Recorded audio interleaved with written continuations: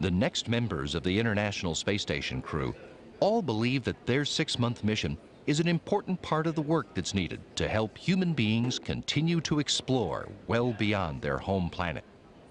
Pavel Vinogradov was born in the far eastern Russian town of Magadan and grew up in the even farther eastern town of Anodir, just 500 miles across the Bering Sea from Nome, Alaska. If you have been to Alaska, then it's pretty much the same.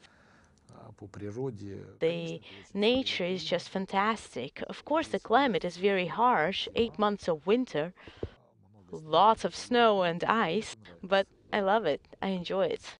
After a childhood spent dreaming of becoming a pilot, Vinogradov left Anodir after high school for the Moscow Aviation Institute.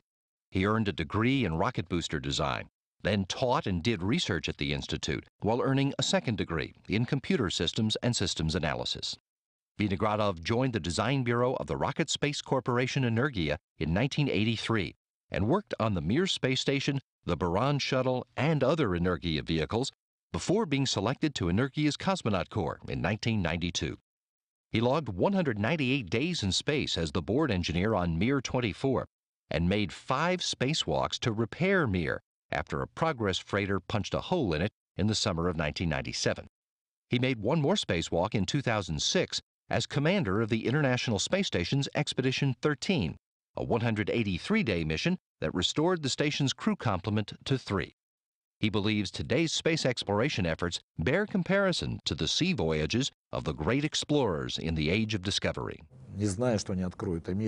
People who were exploring the Earth did not know that they will discover America in 4 months, for example.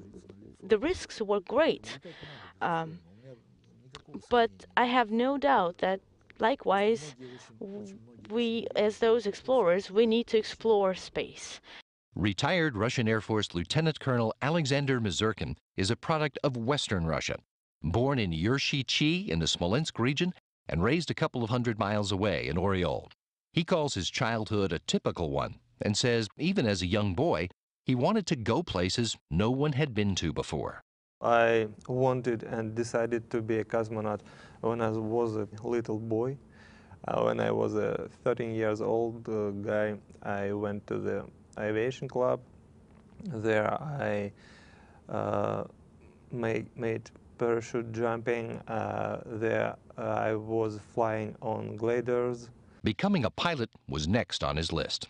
After school in Oryol, Mazurkin went to the Kasha High Air Force Pilot School in Volgograd, then finished his pilot training at the Armavir Military Aviation Institute in Krasnodar in southern Russia.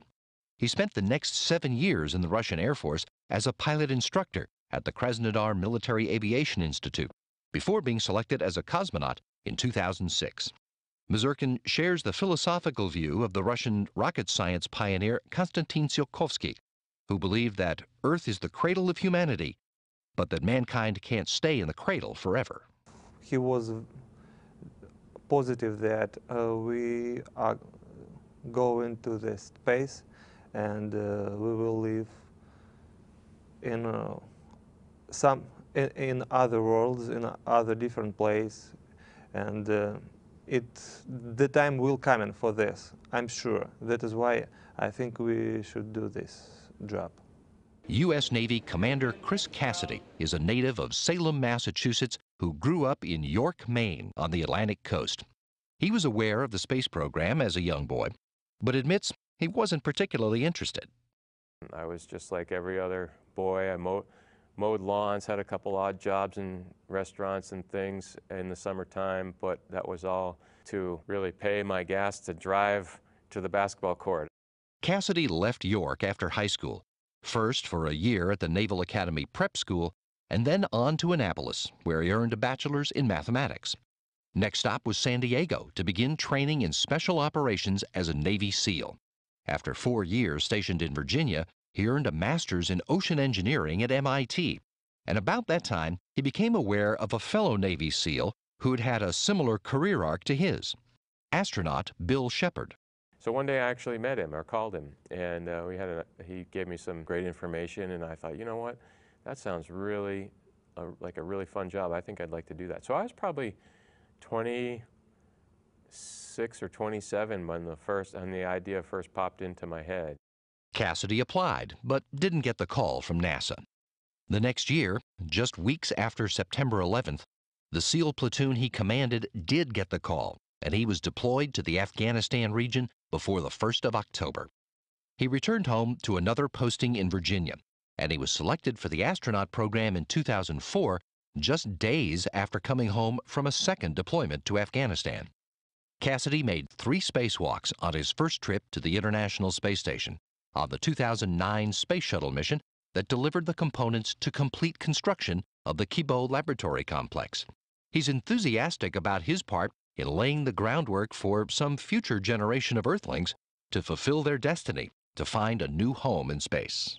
But there'll be a time when there'll be people living on other planets. And it's the work, the hard work that we're doing right now, all of us across the globe, that are going to set the stage for that type of environment. Just like Christopher Columbus set sail one day across the ocean. And thanks to those great explorers, we live the life that we do today.